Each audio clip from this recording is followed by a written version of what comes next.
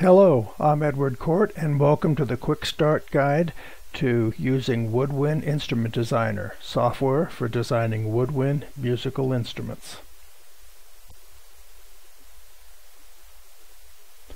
In this talk, we'll show you how to get the program, extract it, and get it running on your system, how to initially configure it, and how to do a simple optimization.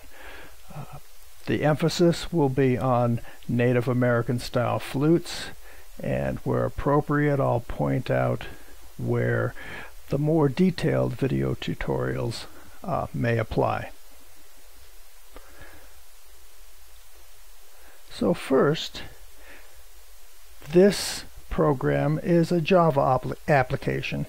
You must have Java installed on your computer before you can run WIDesigner. This is what the Java download page looks like, and it supports Windows, Mac, Linux, and one version of Solaris. Install that first, and then you're ready to go. And I'll show you URLs for all these at the end of the talk. Then you need to download WIDesigner, and it has a release page, and the current release as of the time of this video is 1.04. If you haven't installed it before, the file that you want to get is WIDesigner 1.04 zip. So bring that to your computer, and I have brought that to my, in this case, a Windows desktop. It may look different on different operating systems, and if it's significantly different on your system, please look at the installation video. So we have the zip file here, and you can expand it. You have to expand it, and it'll expand to a folder. And here's the folder. I expanded it onto the desktop. If we open that folder, it contains a few other folders, and this is actually the program that you run. I have a couple of previous versions in here. You will only have 1.0.4 jar. In most operating systems, you'll just be able to double click it. So let's double click it, and the program will run. I'm going to bring this folder over here. There's just really a couple of initial configurations that you need to do. Go into the edit menu to the options, and here's the options panel. I have it set up for Native American Flute study. That's what we're going to talk about today. The program also supports whistles. I have set this up to show all of the dimensions, the length dimensions, in units of measure, inches. You can do millimeters, centimeters, meters, inches, or feet. I like to use inches. The tuning temperature, the playing temperature, the same in this program. I've set 72 degrees, which is 22.22 degrees Celsius, and a relative humidity of 45%. I won't, for my use, ever change any of these values. For your installation, you'll need to configure the constraints directory, and we'll get into what a constraint is in a second. So hit the browse button, and it will bring up a dialog. It wants you to find where the constraints are stored. In our initial install here, you saw there's a constraints directory, and it has constraints for Native American Flute and whistle, and a fairly deep directory tree. We just want to point to this top level constraints directory. So we'll go here and we'll find it. For me, it's off of the desktop, and this dialog will look different on different operating systems. In WIDesigner and constraints, just select that, and I'm done.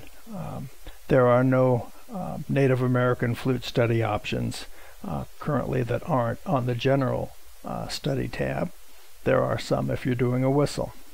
So I'm going to say OK, and the program is now configured, ready to run.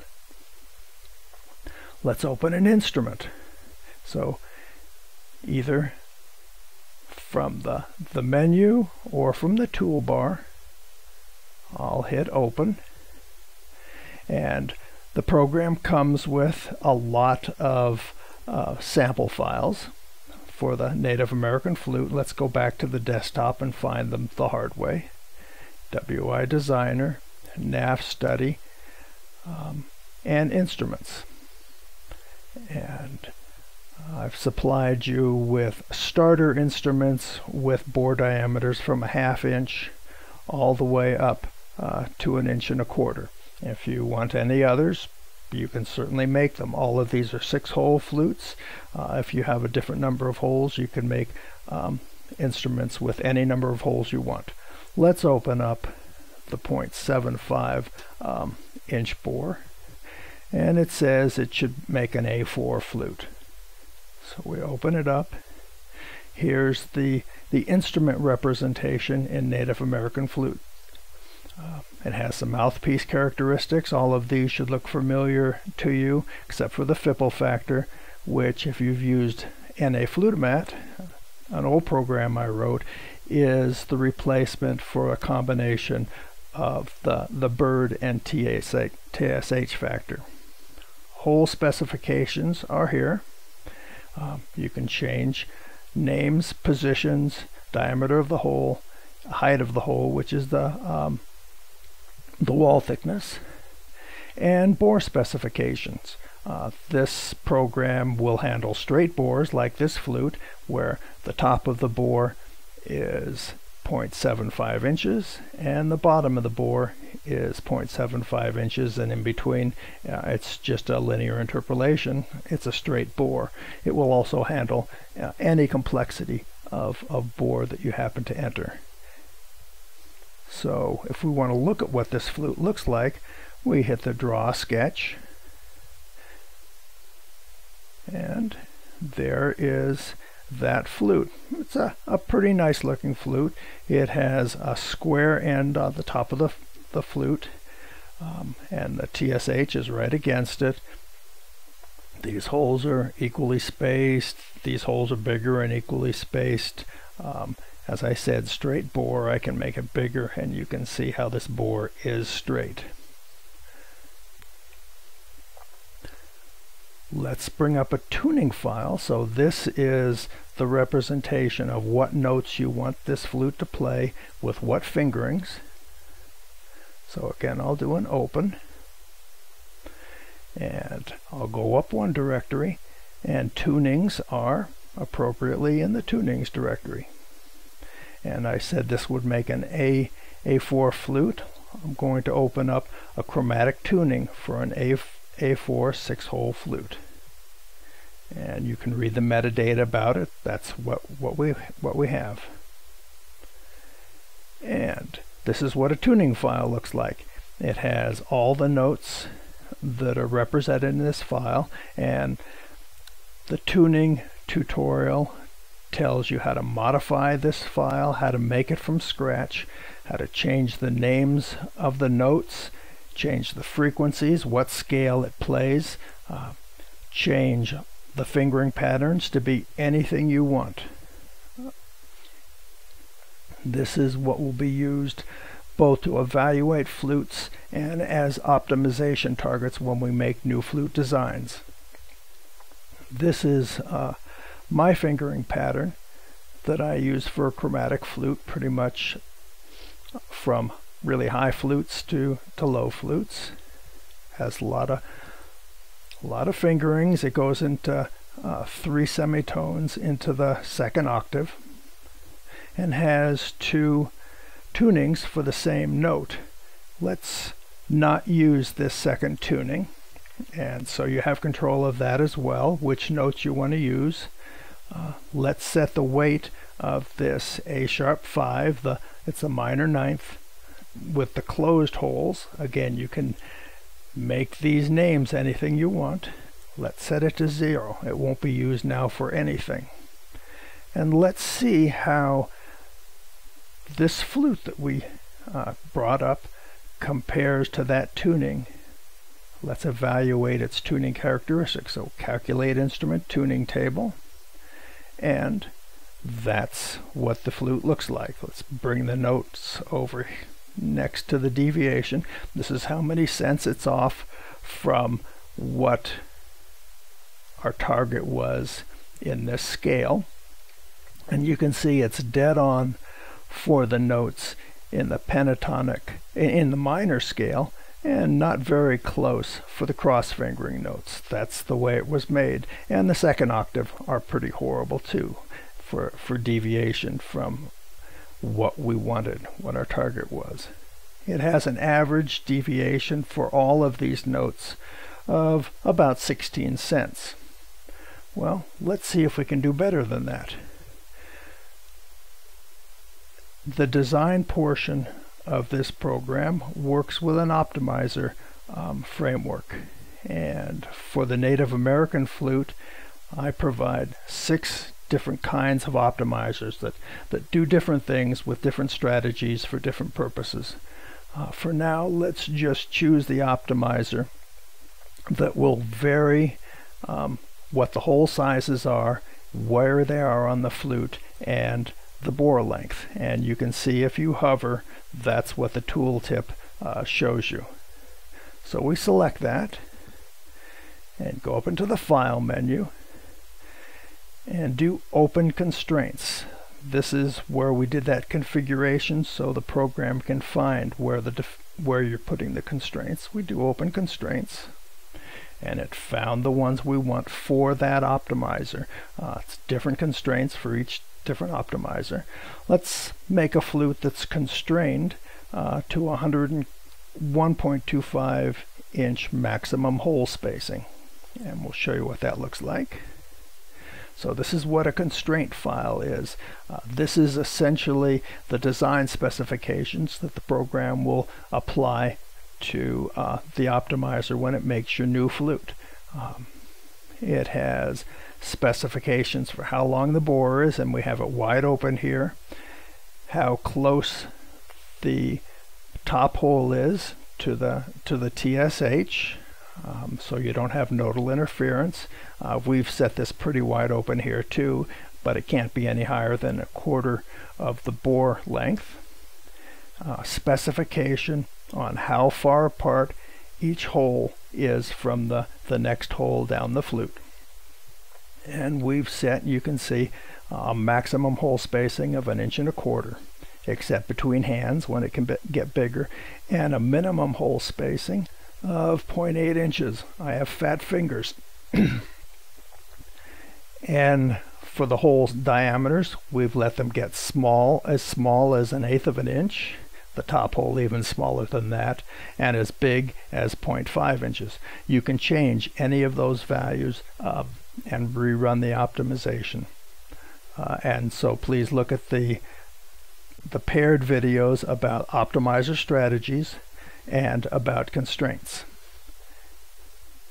Now, everything under this tool menu, calculate tuning, graph tuning, optimize instrument, sketch instrument, and so forth, is based upon selections in what's called the study pane.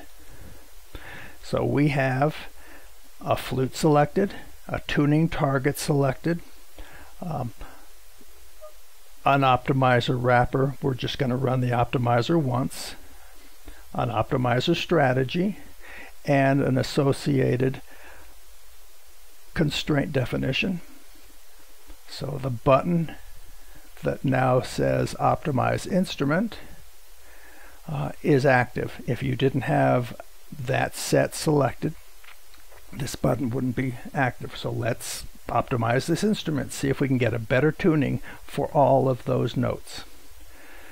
So after 3 seconds, we have a new flute file. It's different from the old one only by bore length, by the hole positions and by the hole diameters. In fact, we can look at how it varies.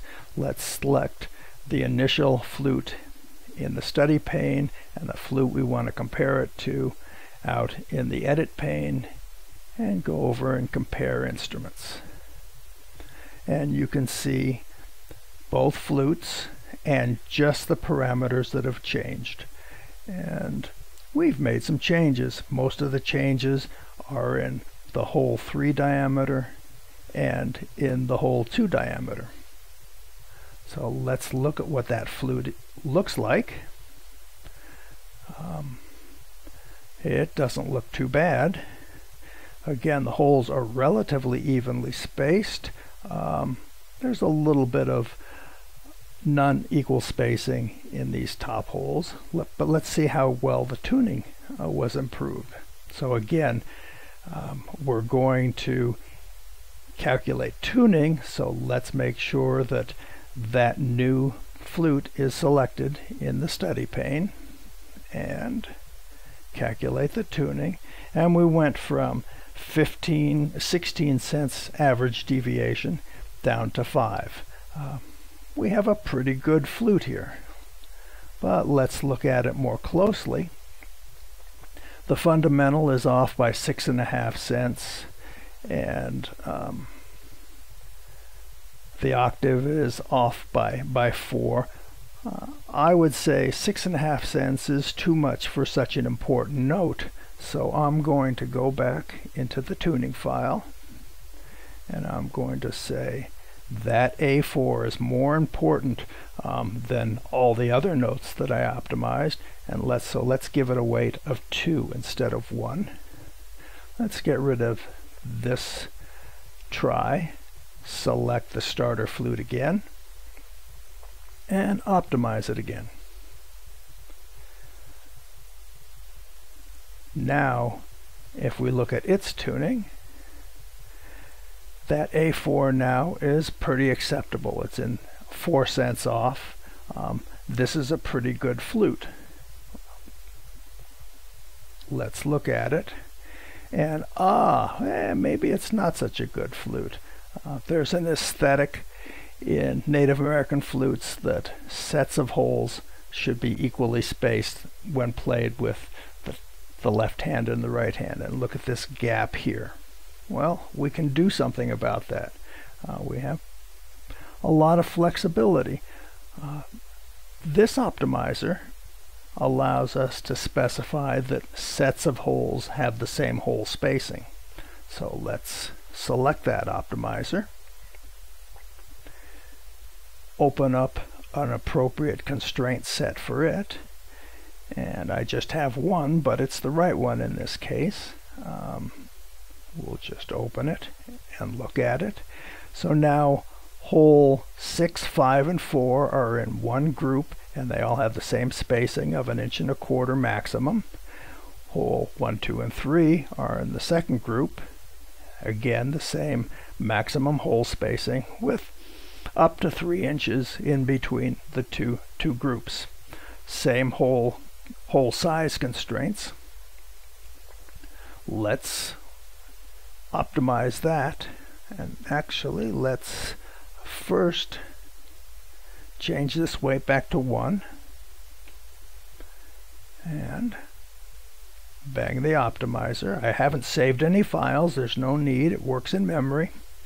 And so now we have a new flute. You can see these two hole spacings are exactly the same, and these two hole spacings are exactly the same. We look at the flute, it looks very pretty. Let's see what its tuning is. Now, the warning being that as you add constraints, and we added a grouping constraint, we should not expect to get as good a tuning. We don't know how bad it's going to be, but let's see what it is. And it hardly changed at all. It went from 4.9 average to 5.2.